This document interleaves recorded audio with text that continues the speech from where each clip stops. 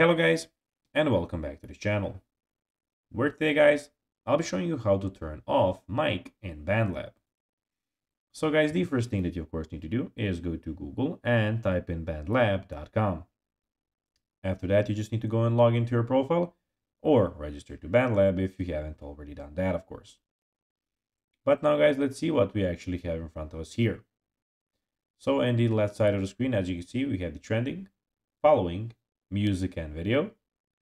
We also have the like posts, albums, and playlists. And in the top side of the screen, we have the feed, discover, services, library, and the search bar. But now guys, let's see how you can actually go and turn off mic in Bandlab. So first of all, launch Bandlab on your computer or mobile device as I told you in the start of the video. And go to your library and open the project where you want to turn off the mic.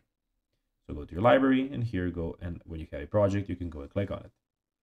On the mobile app, tap the headphone icon next to the category at the bottom left of the studio.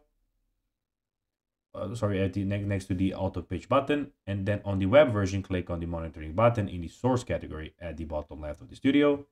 Then tap or click to turn off monitoring, which will disable the microphone. This will stop the microphone from picking up any input. So guys, that will be everything for this video. I hope that you found this video informative and entertaining, guys.